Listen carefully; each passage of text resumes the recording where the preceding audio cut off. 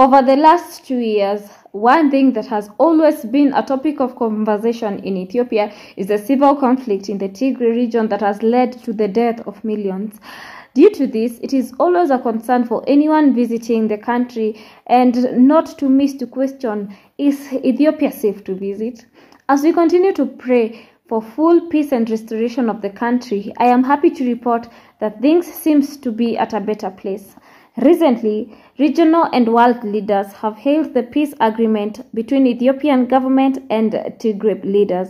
This peace agreement signed has raised hope for the end of the 2-year brutal conflict in the northern side of Ethiopia, and I pray and hope that we shall come to the end of talking about the civil war here in Ethiopia.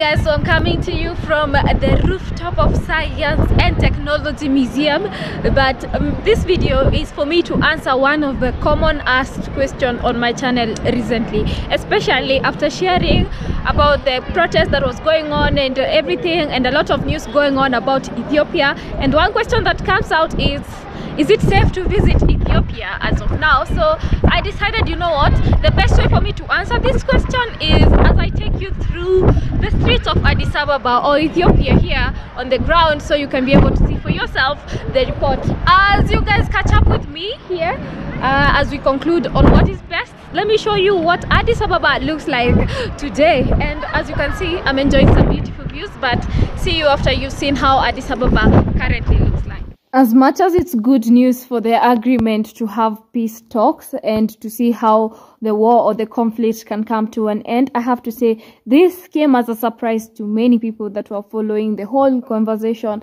especially after a continuation of 2 years of continuous conflict. And I thought I should share with you some of the information that we get to hear from this side as part of the talks that were going on. Agreement has been reached to cease hostilities. Does that mean peace has returned to Ethiopia? Certainly not. It's a necessary measure, but it's far from sufficient. So it is critical that they have gotten to this stage, but peace will require a lot of complicated measures, and it will take years. It will take years, but we are still trying to be optimistic. The last agreement did not last. How optimistic are we that this peace deal will last? Well, I think that the last one didn't last in the sense that all sides still maintained their strengths at that particular moment, and crucially, it was a unilateral agreement. So there was no deal as such. Each side essentially made the announced the truce.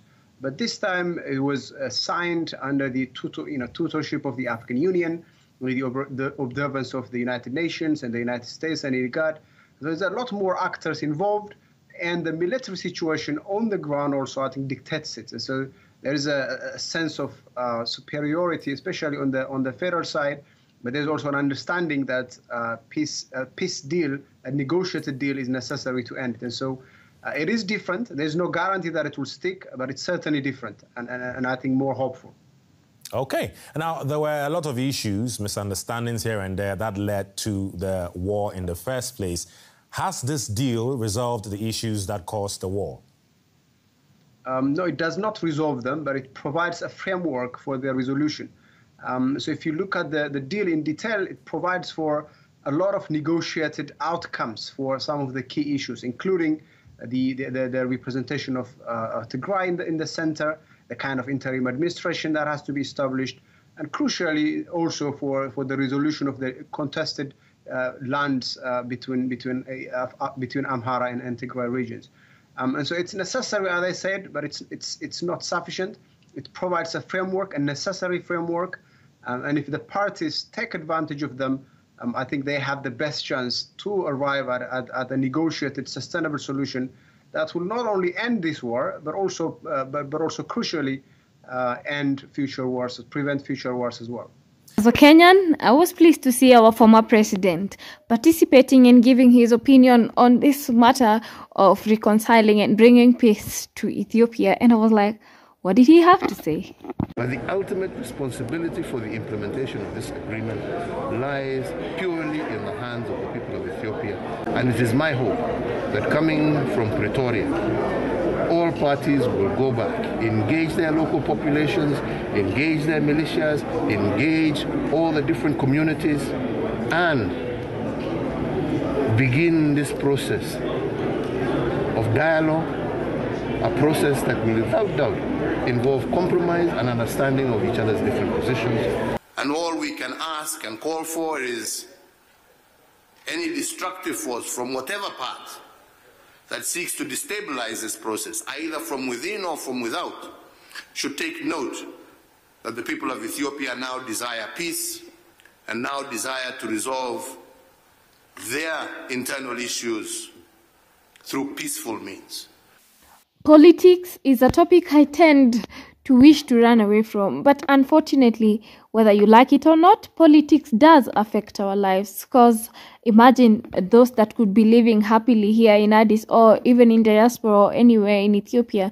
There are those that have family members in the northern side, and even some have not heard from them for years, at least for the last 2 years, because there's been disconnection of internet network, no water, no electricity and stuff like this. So we can barely just say we will never ever talk about political things that are going on. And being able to listen to different perspectives on this matter has enlightened me and put me in a better place, and I'm happy here to talk about how now we are talking about peace and not the progression of the conflict. Let me know in the comment section down below, what is your opinion on the peace talk, and what are your predictions basically? Do you see this being a success? And I'll be glad to have the conversation and to hear whatever goes on as we continue to pray for full restoration of peace and sending love to those people that were directly affected by this conflict. Anyway,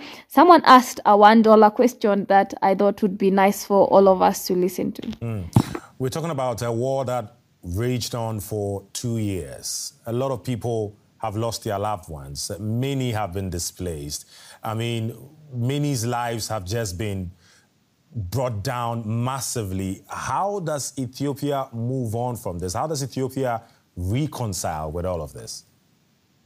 I think that's perhaps the $1 million question. You're right, it has been a brutal war, particularly on the civilian population. Hundreds of thousands of soldiers and civilians have died. And most importantly, the propaganda, the hate speech, and the animosity between Tigrayans and Amhara and Afars, but across the country, has been extremely worrying. And so, in that sense, I think that the most fundamental job will not just be to silence the guns, but also to silence the propaganda and start essentially reversed gear and use traditional leaders, religious leaders, and public media to promote a new sense of identity, a new sense of relationship. And so it will be difficult. I think we've broken a lot of bones, we've broken a lot of minds, but it will be necessary. I think sustainable peace will require it. And in this regard, the agreement already anticipates a mechanism, a transitional justice mechanism, to lead to reconciliation, healing, truth-telling, and also as necessary accountability, and of course also as necessary compensation and redress for individual victims. And so, this is an outcome of animosity, of hatred, of decades, and it will take several years before it is completely resolved. This is the current state of Addis Ababa, and as you can see, in Addis Ababa, life is moving on as normal, or based to what I have seen. And you wouldn't know this beautiful country, well, as beautiful as you can see, is going through any form of conflict unless you go to places that now you'll find all those things happening. And that is the Unity Park. Places for people to visit, they are still open and people are exploring and seeing life. And as you can see, there are still so many other people who have come to visit this new museum here in Addis Ababa. It is massive, and I will show you a whole tour of the place very soon in my upcoming video, because this museum is the only kind of its own that I've seen around Africa. Anyway, my advice is, you have booked your ticket to come to Addis Ababa, go ahead and come and visit the capital city of Ethiopia. It's beautiful. You will love it. You'll have an amazing time.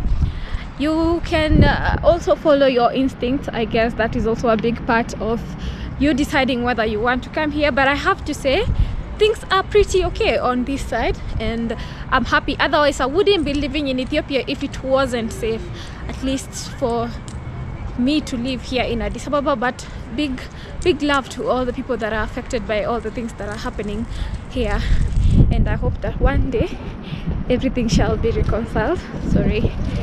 Yeah, so basically that's it. I hope you enjoyed the view of Addis Ababa recently. For now, I'm gonna end this video here. Let me enjoy my beautiful view, as well as I show you the beautiful side of Addis Ababa that you've not gotten to see, because it's pretty new. I'm happy to share with you. Otherwise, always remember to create time for that which ignites your soul. Until next time, ciao.